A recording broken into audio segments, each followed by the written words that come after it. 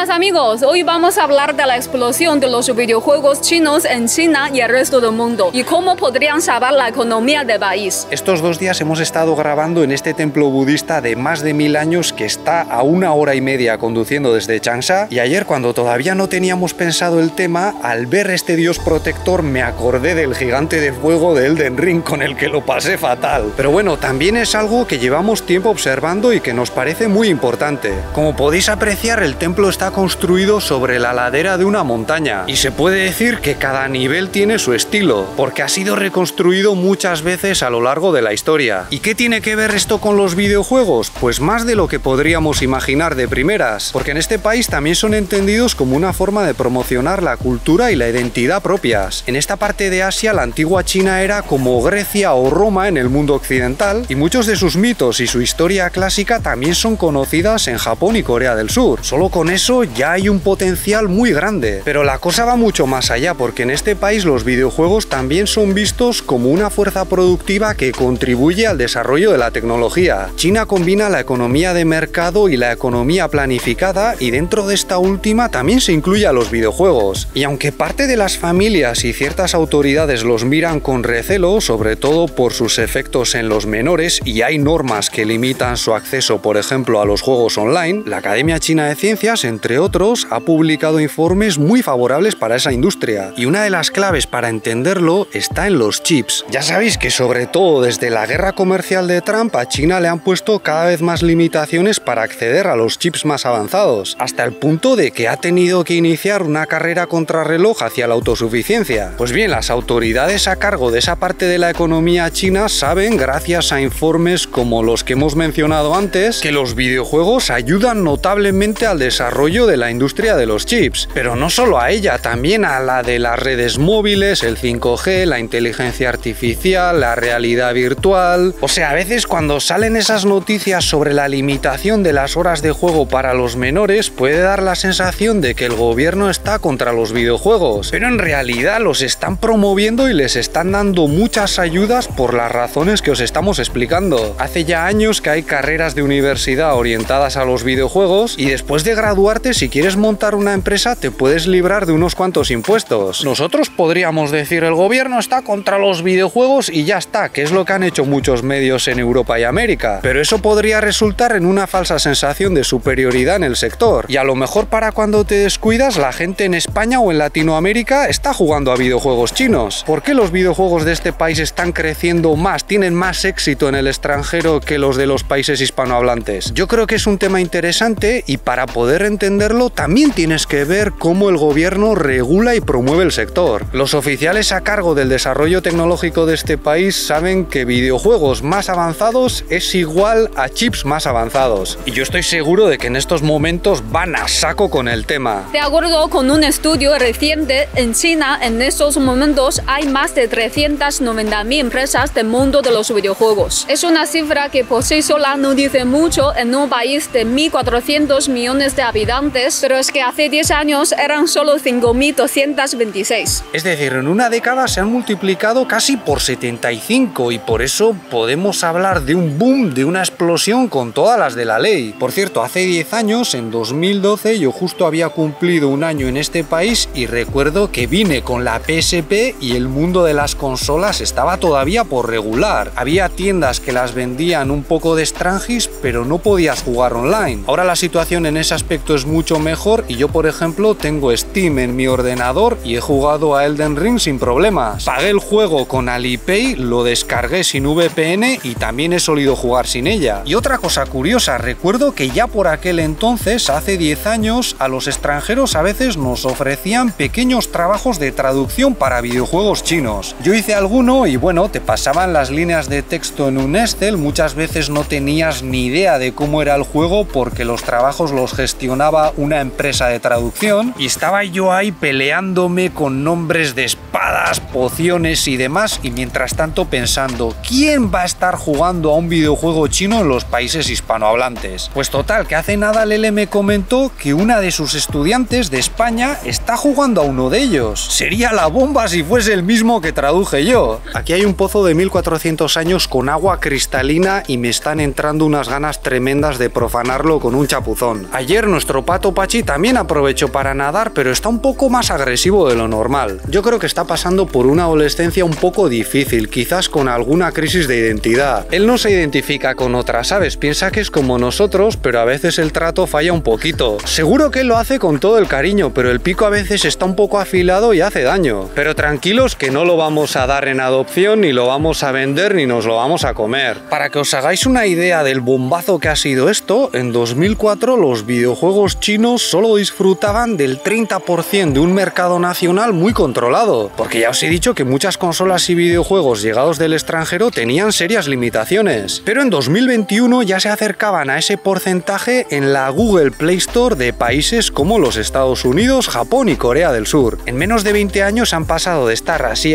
en China a llevarse una tajada importante del mercado internacional. Sin embargo, en los últimos años, miles de empresas chinas y según algunas fuentes hasta el 43% de los desarrolladores de este país se han trasladado al extranjero. Y esto en parte se debe a lo ocurrido con una enorme burbuja de juegos para móviles que ha sido desinflada de manera más o menos controlada con un conjunto de normas y regulaciones. Estas normas también afectan al contenido y al tratarse de China resulta muy tentador reducirlas a una nueva forma de censura. Pero la cosa va mucho más allá y una vez más yo creo que es interesante mirar un poco más a fondo. Es verdad que en China buena parte de los padres y también de los funcionarios son más conservadores que en los países occidentales y hay muchas más limitaciones de cara al contenido violento y sexual. Eso también se podría extender a ciertos temas políticos, pero no nos engañemos, no son tan importantes en el mundo de los videojuegos. Y habría que ver cómo reaccionarían ciertos países occidentales si un día resulta que un videojuego chino promueve los valores del socialismo con características chinas, cosa de la que personalmente dudo mucho.